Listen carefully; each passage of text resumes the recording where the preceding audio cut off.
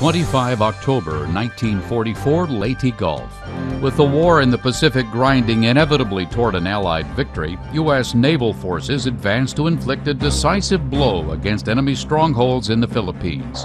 Japanese forces, led by their battleship fleet, spring an ambush off the coast of Samar. The American force is in danger of being crushed, but the destroyer escort Samuel B. Roberts, under command of Lieutenant Commander Robert W. Copeland, engaged the superior force made up of battleships and cruisers. Though his ship was eventually sunk, Copeland's able command held the enemy at bay, giving the Americans time to regroup. Awarded the Navy Cross for his valor, Copeland ended his naval career as a Rear Admiral. For his bold and determined action at Leyte Gulf, a U.S. Navy ship was named in honor of Rear Admiral Robert W. Copeland.